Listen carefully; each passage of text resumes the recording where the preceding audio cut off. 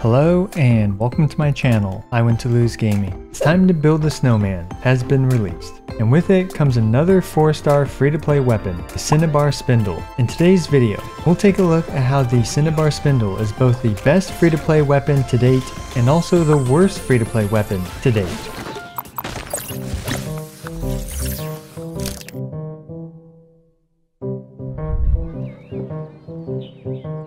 Let's quickly go over what this weapon does and how it works. At level 90, this weapon has a pretty low 454 base attack and 69% defense. As of making this video, my Cinnabar Spindle is at Refinement 2, and it increases elemental skill damage by 50% of your character's defense stat. At Refinement 5, this will be 80% of your character's defense stat. This effect can occur once every 1.5 seconds. Now, what exactly does this 80% additional damage mean? If you're familiar with the damage formula, this is added as what I like to call flat damage. Flat damage is not affected by the skill multiplier unlike the attack stat, but is instead added onto the amount of base damage your skill would have done. To simplify this explanation, all you really need to know is that it is affected by the usual crit, enemy defense, elemental or bonus damage, resistances, and any applicable reactions. In Albedo's case, of course, there are no damage amplifying reactions for geo damage.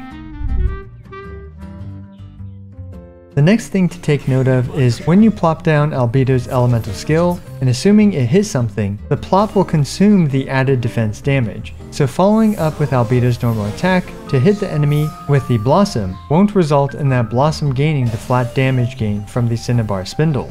So attacks in quick succession are limited to a single one of those hits doing increased damage based on your defense.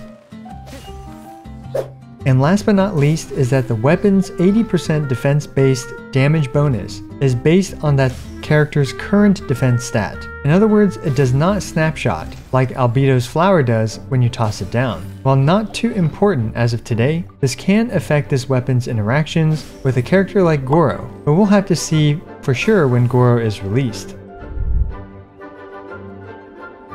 Anyway, let's actually see how good this weapon is on my Albedo.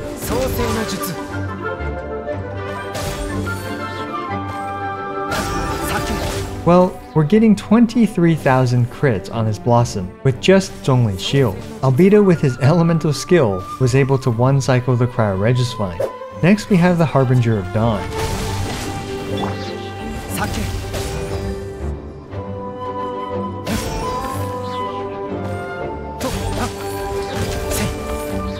The Harbinger of Dawn did quite well as well, doing 17.6k damage Blossoms, but it fell quite a bit short of being able to one-cycle the Cryo Regisvine. Now let's break this down with some more concrete math. This chart is for my current Albedo stats, which by the way has a really bad balance in crit rolls, and I'll be farming this dungeon for quite a bit longer. We can see that with the Harbinger of Dawn, while it drastically improves the crit ratio, and while its buff is up as the baseline for this chart, the Cinnabar Spindle at Refinement 2 is doing around 9% more damage on its Blossoms. Once the Cinnabar Spindle hits Refinement 5, we can expect it to do around 20% more average damage on its Blossoms. Both of these weapons do suffer when their passives are down, but honestly for the Cinnabar Spindle, you don't normally keep Albedo on field, like I did in these showcases, and thus his passive won't have nearly as much uptime issues.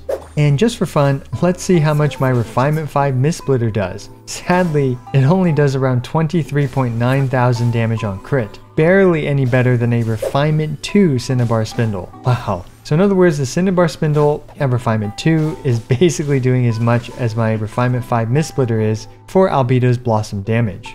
And one last damage showcase, let's go plus ultra with food and a crit fish build to see how much Albedo can do with his bloom with a Refinement 2 Cinnabar Spindle. 57,392 damage. While not nearly as impressive as other nukes, for an Albedo E tick, this is fairly impressive. I can't wait to see how much Albedo's E can do once Goro is released.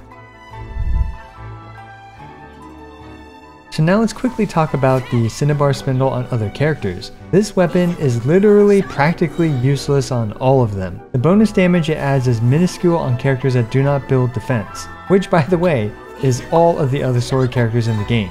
However, the Cinnabar Spindle is literally the best in slot option for Albedo's off-field Blossom damage.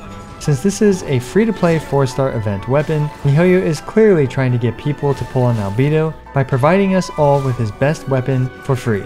So there you go, my analysis of the Cinnabar Spindle. All in all, this weapon is amazing on just Albedo, and provides him with the buff that he deserved. However, sadly, this weapon is not useful on any other character in the game, thus making this the worst free-to-play weapon thus far if you do not have Albedo. But with this weapon being the best weapon, literally for Albedo, this is also one of the best free-to-play weapons if you do have Albedo. Perhaps in the future, there will be more defense scaling sword characters. But as of today, I hope you enjoy your Cinnabar Spindle. Also, I regularly make Genshin Impact videos ranging from C0 showcases, DPS showdowns, guide videos, and more. So be sure to smash the subscribe button as it's the best and easiest way for you to support my work. Also, don't forget to like the video and leave a comment for the YouTube algorithm. As always, I appreciate every single one of you. This is I Win to Lose, signing out.